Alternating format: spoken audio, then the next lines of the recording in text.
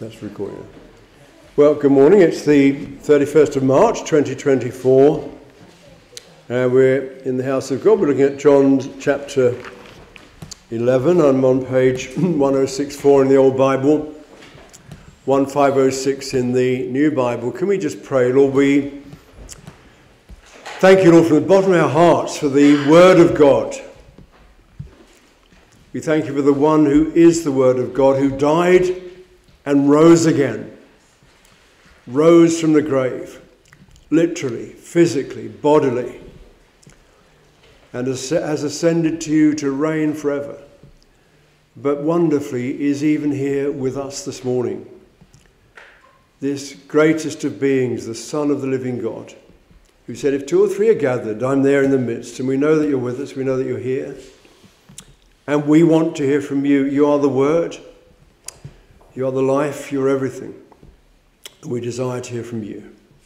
Amen. Now I'm looking at the question of resurrection, it being today, but we think about the resurrection much more frequently, don't we, than just once a year. It's an absolute theme in our lives. Christ is risen. And we have been raised with him in newness of life, and we are seated with him in heavenly places. That's what he has paid for, friends, and given to us. And this story in John 11 concerns Lazarus. There was this family of two sisters and a brother, Martha, Mary and Lazarus. And they lived a couple of miles away from Jerusalem, and the Lord knew them very well. Lazarus is taken ill and he dies. And the Lord says to the disciples, right, we will go to Judea. And the Lord knew what was going to happen. And then you get in this passage, the shortest verse in the Bible. Jesus wept, verse 35. He didn't weep because of Lazarus. He knew Lazarus was going to be raised. He wept at that view of death, that place of corpses, burial, cemetery. And it's a great reality, friends, that affects every human being. I mean, it's amazing that people aren't more concerned about the end of their lives, because it's coming so fast to all of us, like an express train. And I'm in verse 23. Jesus said to her, Martha, your brother will rise again. Martha said to him, I know that he'll rise again in the resurrection at the last day. It's a truth. Everybody will rise again. Everybody's going to be raised from the dead. And Jesus said to her, I am the resurrection and the life. He that believes in me, though he were dead, yet shall he live. And whoever lives and believes in me shall never die. Believest thou this? She said to him, Yea, Lord, I believe that thou art the Christ, the Son of God, which should come into the world. Your brother will rise again. When he says he will rise again, what does he mean? What does that mean? I mean, it's a body that was buried, and you're not your body, are you? No one is. I mean, we occupy this body, and we act out various things through using this body, but we are not our body. We're not our body. And but sometimes on the street when one of the lines I take with people is this, I say to people, what would happen if you didn't eat for 6 months and then stopped drinking? Well, I would die. No, you wouldn't die. You would leave your body. It's a completely different concept, friends. It's like saying, he that believes in me shall never die. His body might go, but he's not going to die because he has eternal life through faith in Christ. That's what he means by that. All of us this thing we live in is going to die in the sense that we will discard it, it will finish, it will end its ability to function. That's going to happen to everybody. It's an inevitable, isn't it? But that's not me. It's not me. And I don't want to just move away from the importance of the body because I make that point, because actually the body is incredibly important. And I'm in 1 Corinthians 9, page 1139 and 1612, where Paul speaks himself about the need to control the body, to control it. And it's quite powerful how he puts, I'm in 1 Corinthians 9 and verse 25, he says, every man that strives for the mastery is temperate in all things.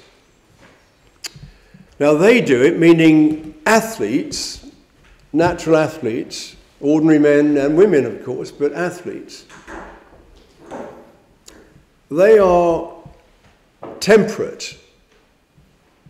They don't overeat. They don't get drunk and can't get up to practice their football or whatever it is.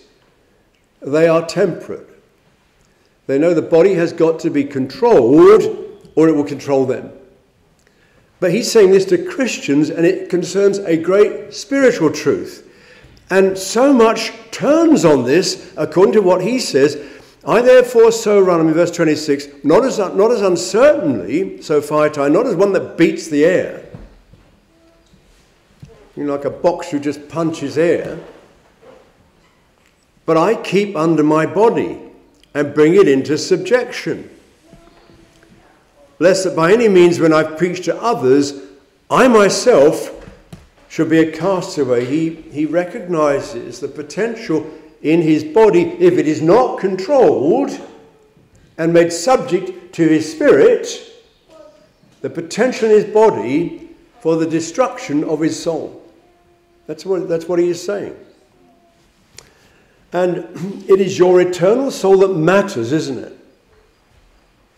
And I pray that point from 1 Corinthians 9, the point that Paul makes about the importance of controlling his body, his natural passions, natural physical weaknesses and all of that. I hope that will get right into our hearts, friends, because it is of immense importance. And your soul is what matters. It's what matters. And see, well, I'm using my body now. Pick this up and read it, and my hands, I'm using them, you know, my hands. It wasn't my hands that did that. I did that. What you watch. It's, you know, things maybe you shouldn't watch. Your eyes are watching. It's not your eyes are watching them. You are watching those things. You are watching them. And, look at what people have done with their bodies. Well, I don't like to go into the details. Somebody said I mean, the people have killed people. Well, the finger pulled the trigger. It wasn't the finger. That person pulled the trigger. That eternal being that occupies that body and uses that body. Or, and here's the importance of the body, gives it to God. And I will read in, I hadn't planned to, but you know in Romans 12, where this is so plainly put. I'll just give you the, you easily find it on page 1128.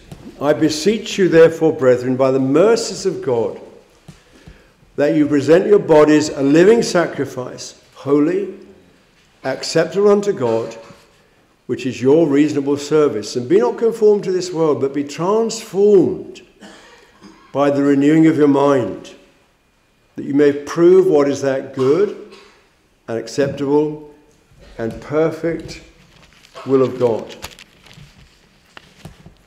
So why do bodies die? It's a very simple word, sin. The wages of sin is death. And I'm back in Hebrews 9, I'm picking up a couple of scriptures. So on page 1195 and 1690 in the New Bible. Hebrews 9 verse 27. And here's an account, or at least an exposition of the truth concerning the death of Jesus Christ and his high priestly office, and how he offered his blood, not like the old priests who offered the blood of animals that had been sacrificed that could never take away sin, but offered his blood to remove our sin. And then it's a once and forever thing. When he cried out on the cross, "It is finished," that rang through eternity, time and eternity. Once and forever, God's Son died for our sins. Not going to die again. There's not an annual presenting of animal blood. That's all finished. This is the great sacrifice of God for our salvation. This is the great high priest, not like those high priests who all died and their sons took over and they once a year went trembling into the presence, into the holiest place. Completely different. 25 of Hebrews 9, "Not yet that he should offer himself often, as the high priest enters into the holy place every year with the blood of others. Then must he have often suffered since the foundation of the world. But now, once in the end of the world, has appeared to put away sin by the sacrifice of himself. And it is appointed unto men once to die, but after this, the judgment." Can I just, as an aside, say how that truth knocks out the idea of reincarnation? You know, endless lives, endless deaths, a kind of progress into different spiritual being. Once to die, after this, the judgment. So Christ was once offered to bear the sins of many, and unto them that look for him shall he appear the second time, without sin unto salvation. Now this certainty about resurrection unto judgment was the reason St. Paul gives for his motivation for the life that he lived, the ministry that he performed, the preaching of the word of God, the conversion of thousands, the work in the churches to watch over them, to correct them, to strengthen them, to feed them, all of that. He gives a reason for it. And I'm in Acts chapter 24, on page 1110 and 1571 New Bible. But in Acts 24, when he's on trial, he's having to justify and explain what he does and why he does it. And I'm in verse 15. "I've hoped toward God, which they themselves also," talking about the Pharisees, "they allow, that there shall be a resurrection of the dead, both of the just and the unjust, the good and the bad. All human beings, dead and buried, from the first corpse to the last, will be raised. Everyone, good and bad." And then he says, "And herein do I exercise myself, to have always," and can I ask you to really think about this, friends? It's what Paul is saying, and he's explaining himself. He's giving the reason why he is what he is and he does what he does. And his allegiance to the gospel of Jesus Christ, his sense of the importance of his message, every effort that he makes to give that message out to those who are dying in their sins, who one day are going to be resurrected to heaven or to hell. And he knows that. That's the reason he gives for what he's doing. And then and the reason he gives for his own spiritual process. "Herein do I exercise myself. I'm busy with this. I'm engaged in this all the time. To have a conscience void of offence toward God and toward men. I don't want any stain left on my soul. I don't want anything that on that day when I'm raised to stand before God, I will be censured and condemned. I'm all the time making sure that what I teach and preach," says Paul, or could have impliedly, "that man can be forgiven his sins can be made into a new creature, can be a child of God, can know truth, can have the light of life, can one day arrive in heaven in God's presence, and that it is sin that ruins it, and sin that has been dealt with by Christ on the cross. And that is what he's teaching.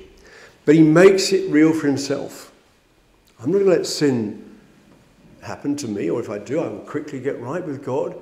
I will live a life night and day before God Almighty and before other men that is impeccable, and through the grace of Jesus Christ.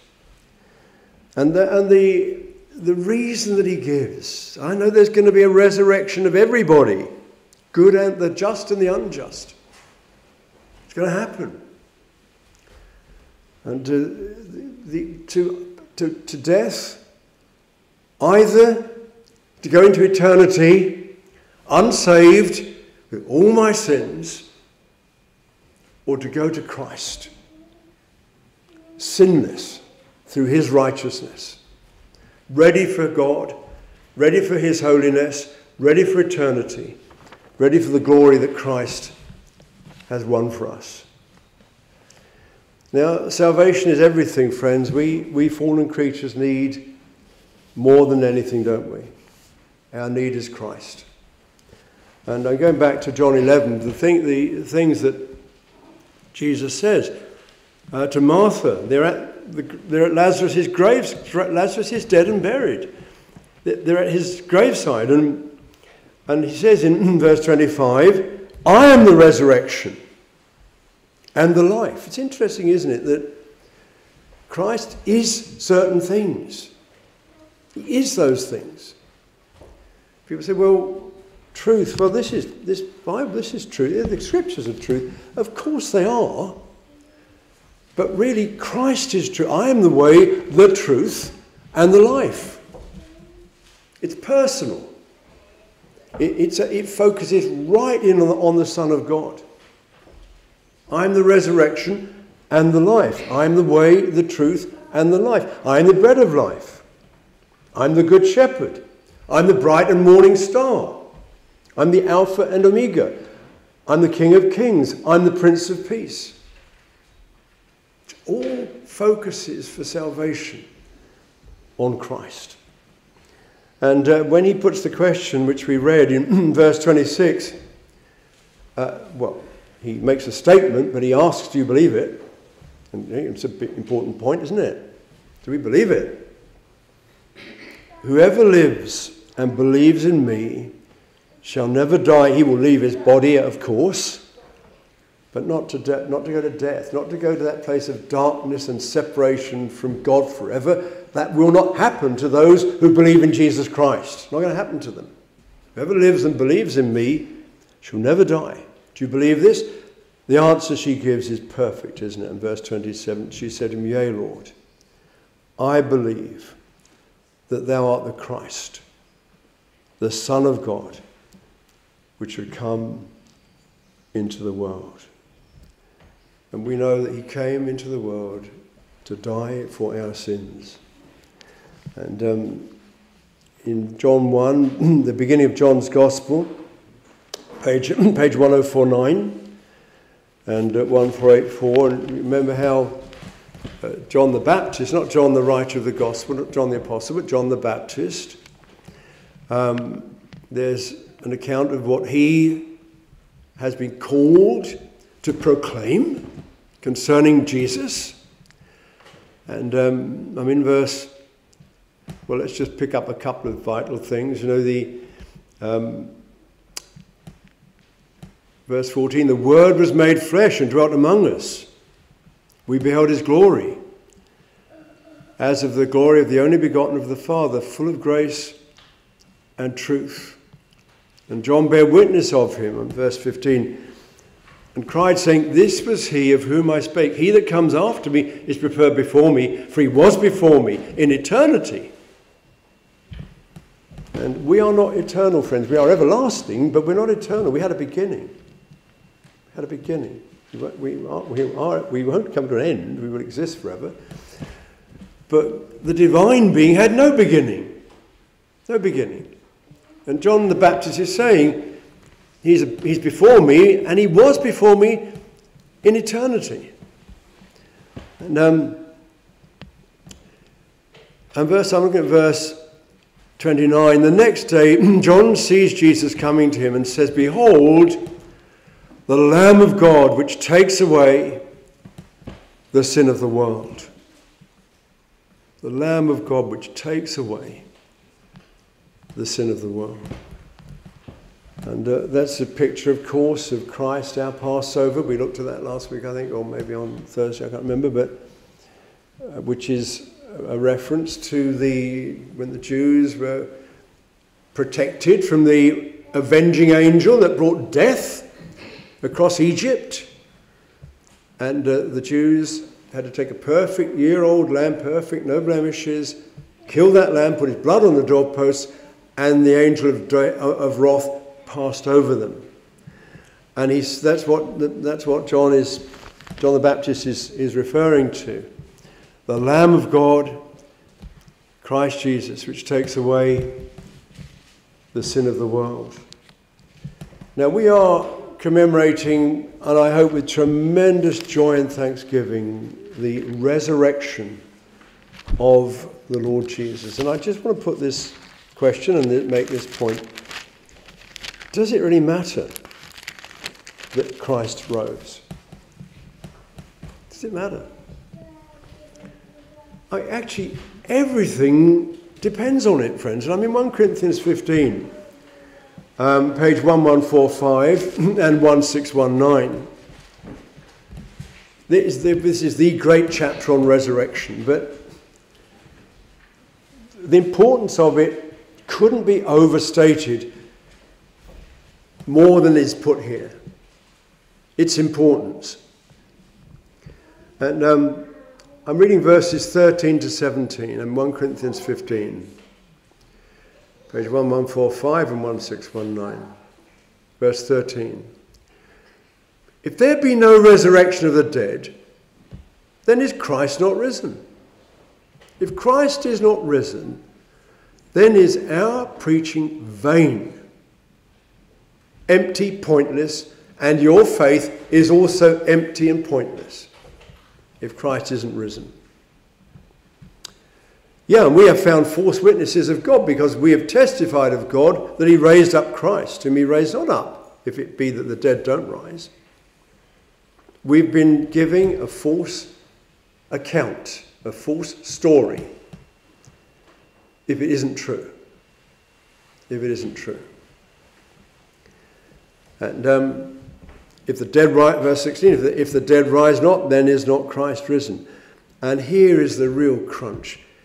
If Christ be not raised, your faith is vain. You are yet in your sins. You are still in debt to God, and the debt hasn't been paid if Christ isn't risen. That's how important the resurrection is. And it's very straightforward, because we know that what paid our sins, paid the price of our sins, the unpayable debt, the debt of guilt, was the sinless life of Christ poured out as a sacrifice. That paid our debt. And what proves that that life was sinless? The resurrection. You go through a cemetery, you look at the grave, they're all down there, aren't they? And and what is it that has kept people in their box in the ground and they've begun to rot? What has done that, friends? Their guilt, their sin. It's very, very serious, this truth.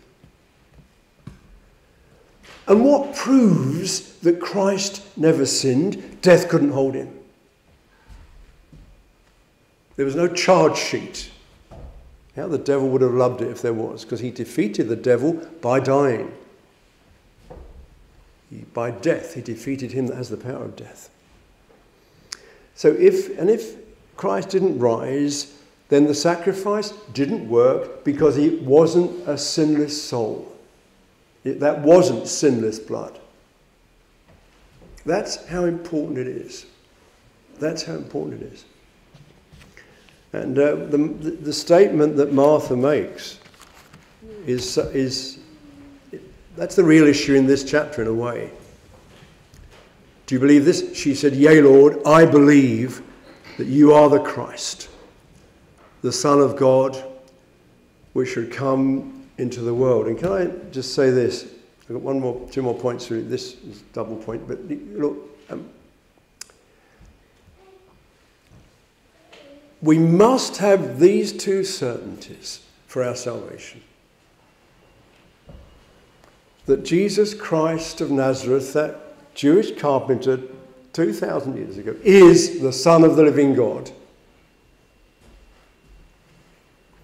And secondly, he did rise from the dead. Two essentials if we are to be saved. And thank God they're both true. That's the great thing about them, is it's not a story, friends. It's not wishful thinking. It's the great reality that saves the human soul. He is the Son of God. He did die for our sins. He did rise from the dead, literally, physically, definitely. Certainties that give salvation as we put our faith in him and in the truth about him. Now the last point is this: don't let fear or reluctance put you off. And it's interesting in the account that we get in, I'm back in John 11, at page 1063, where they've heard that Lazarus is ill, and the Lord said, "All right, we will go." I said, "We can't go there.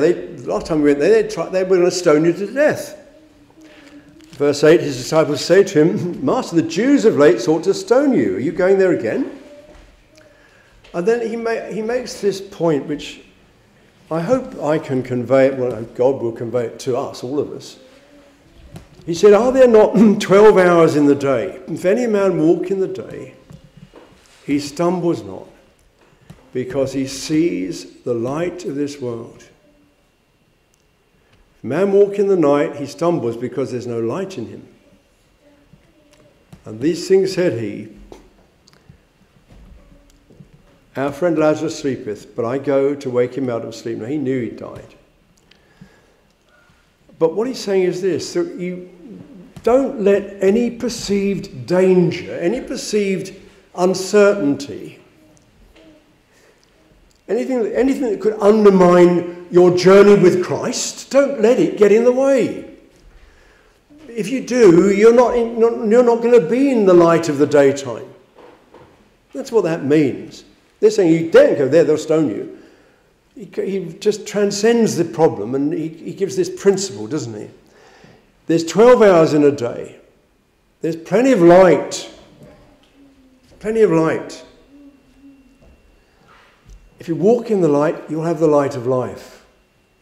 And don't let anything put you off. And so, David, thank you. In a minute. The journey is into light, isn't it? And the expression which Martha gives, and we've looked at resurrection, and we know that Christ is risen, and we have that particularly today, but every day. It's a joy and a wonder to us. But when he says to her, look, I'll read 25. I'm the resurrection and the life. He that believes in me, though he were dead, yet shall he live. Whoever lives and believes in me shall never die. Believest thou this? And then she expresses the essentials for light for human souls. "Yes, Lord, I believe thou art the Christ, the Son of God, which would come into the world." Thank you. And that is what we believe, friends, and know to be true. Thanks very much.